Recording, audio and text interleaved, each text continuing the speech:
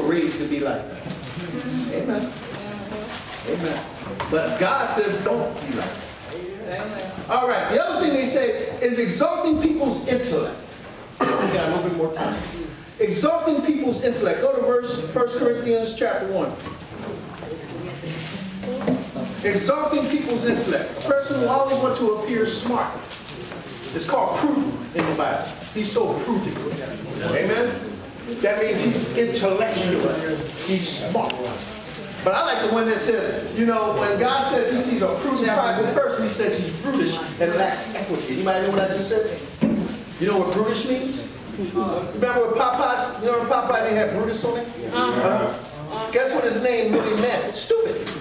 So when you see the Bible, when you see the word brutish in the Bible, I used to walk up to people and say, brother, you're very brutish and lack equity. Oh, thank you, brother. Instead of saying, what?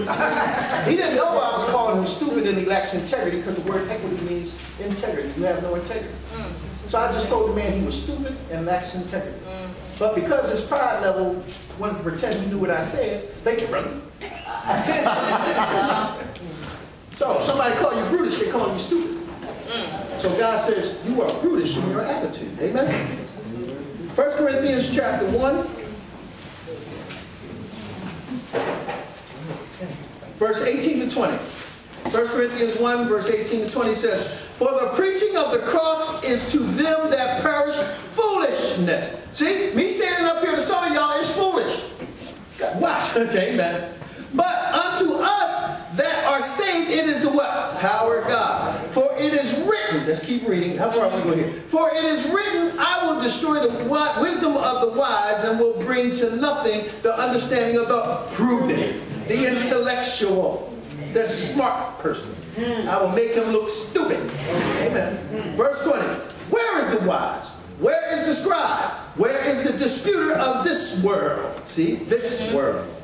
Has no God made foolish the wisdom of this world? God has made it foolish. God says, even me standing here preaching to you is foolishness unto them who are without born. He has to use the foolishness of preaching to get you to come unto him. So every time you see a preacher, it's because God says, I have to use this foolish thing to get you to accept me. When all you should be able to do is walk outside, look at the stars in here, recognize the flowers that bloom every season. You say, oh my God, it's so wonderful and lovely. When are you going to take time out to see God's creation and just say, man, couldn't no man do this? Only God can do that. Amen. When I first came down here, because we don't have many stars in the north, and I came outside my house and I was like, wow. I even told my wife, let's just get up on the roof and make love to one another. Now, not sexual. I'm not trying to go to jail. Maybe I should rephrase. See, making love to me is not sex. Okay? If I have a woman, I made love to you before I touched you. So by the time I get to touch you, it becomes worship unto God. Amen. Amen. Do you know love and sex is the greatest worship unto God? That's why he says don't fornicate. Amen. I finally got a wife that we prayed it before we make love. We give it over to God because it's worship. That's why God was so upset with homosexuality, because they did it in worship toward idols. So was he mad with the homosexual, or was he mad with the act of worship toward another God? Amen. There's silence in this room. Amen. But have you ever thought about praying it in with your wife? Worship her. Worship it. It ain't just a gratification.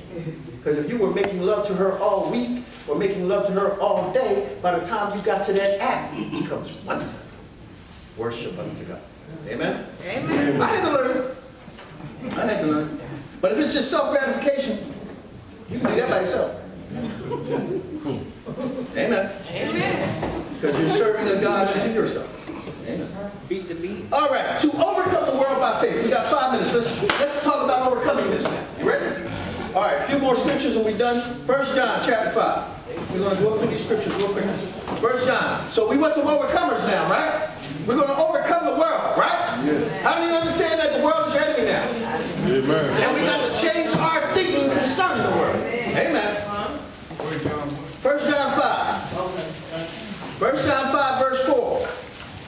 And it says, For whatsoever is born of God overcomes the what? World. And this is the victory that overcometh the world, even our faith. Amen. So when you start learning God,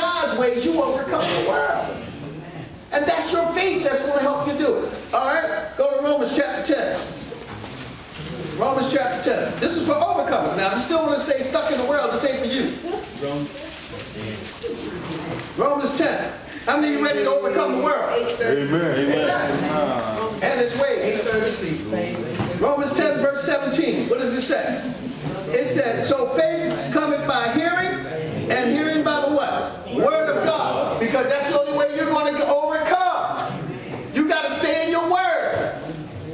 Your word is going to teach you God's ways and not the world's ways. Whenever you're struggling with something, I tell you, it's in there. Find it. And find God's answer to it. Because as long as you're walking, you're going to find out there's something you need to overcome until Jesus comes. Amen? You just matured past the thing that you don't bother you no more.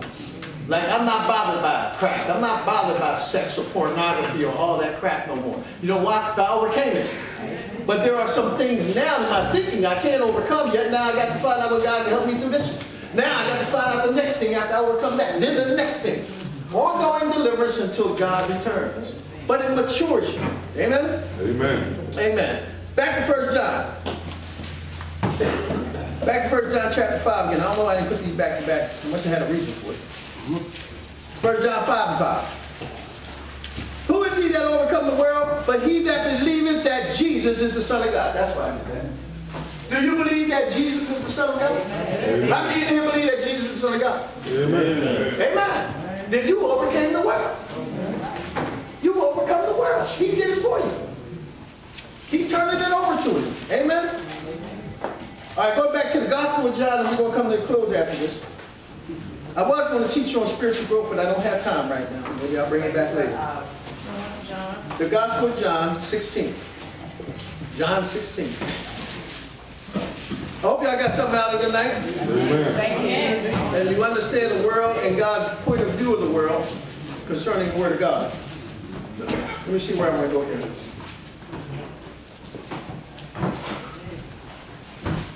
All right, go to verse 31.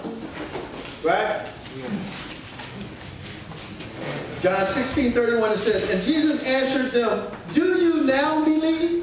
Behold, the hour come, yes, is now come, that you shall be scattered, every man to his own, and shall leave me alone. And yet I am not alone. Hello. Because the Father is with me.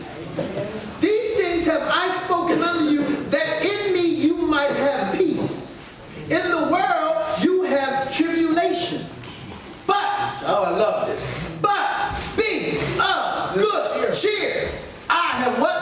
Overcome the world. Father, we thank you in the mighty name of Jesus. Yes, thank you for this word, Lord God. I thank you for those who have overcome.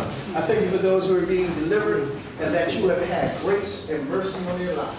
Through healing, through blessing, and also through wisdom and understanding. So, Father, I just thank you as these holidays come, that everyone be blessed. That everyone recognize and give you thanksgiving for waking up, for smiling, to be able to eat, to be able to walk, to be able to talk. And most of all, to be able to testify about your witness to them, that Jesus is risen and he is God. So I thank you, Lord. I praise you, Lord.